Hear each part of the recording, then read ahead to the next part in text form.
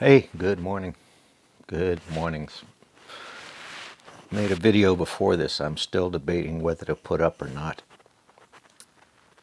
Just because. So, someone stated, and it's true, if I spoke like this, if I spoke to this like I do in Japan, I would probably be what many would term a political prisoner. Because they don't like these conversations. If you think I like these conversations, yeah, there is a bit of something behind these, you'll say. Anyway,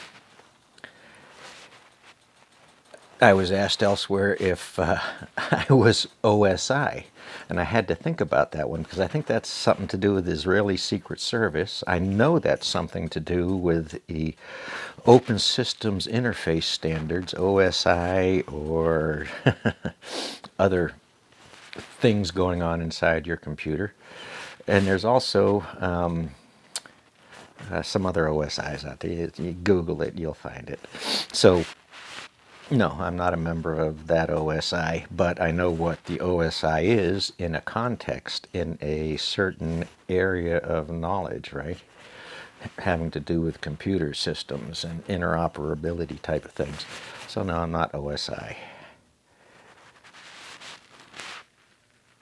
But the fear of speaking is there. I'm conscious of it. Some of these I go back and say, that's not healthy. Maybe. Fatalistic. Fatalistic is a big deal. Narcissistic. I don't think that word fits in there. But a lot of words do. So I'm just speaking to mostly experience.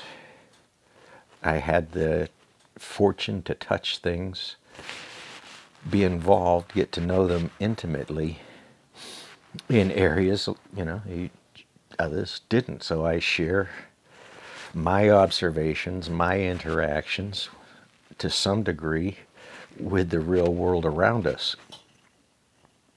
That's it. That's simple. The basis of this is military training. It involved clearances and such. From there was college. There were more corporate coursework than anything, and by that I mean specific programming languages constructed by a rather large group of engineers, specific to a set of machines. So languages developed that people never even touched or know about. But if you know ladder logic, you know the outcome of that, the results of some of those things, how some of these things changed and got better and different and integrated more into how we do. So this artificial intelligence thing, it's insidious. It's already around us. That's how it works. So, to Japan's disaster, one of the common things is no one died from Fukushima fallout. Well, that's wrong on many levels. It's hard to prove that anyone died directly from Fukushima radiation, but you can find the evidence from the plant manager that stayed to fight and try to contain the disaster that has since passed away. The effects of the disaster, one result was a coliseum, a stadium full of people, all getting symptoms of a flu-like symptom at the same time. So Japan has an advantage here over any other nation state that has had these incidents. They have a single reportable healthcare system that can actually track the population and the population's reaction to events of this size and scope and nature. So that's where Japan is right now. Now look at the political turmoil in Japan surrounding this. The politics of telling science what it can and can't do. The politics of telling healthcare professionals how and what to diagnose.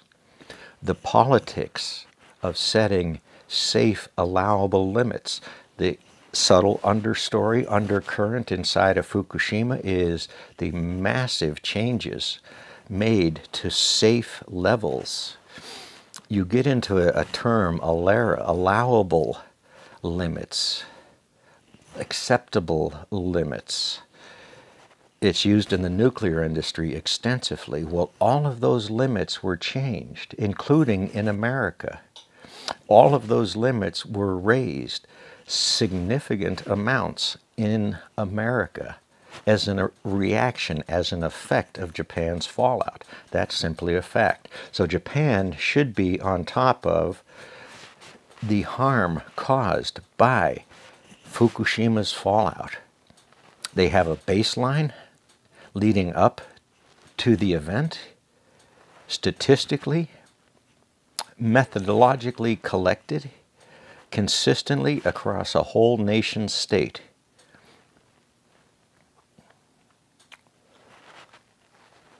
So this healthcare thing gets back to America's healthcare systems. Disparate, broken systems, overcharging you, hiding some of the environmental effects going on around, not hiding them, not hiding them. A medical profession doesn't do that, but he is guided how to what he can diagnose, right? Good lucks. Good lucks. Hope you enjoyed it.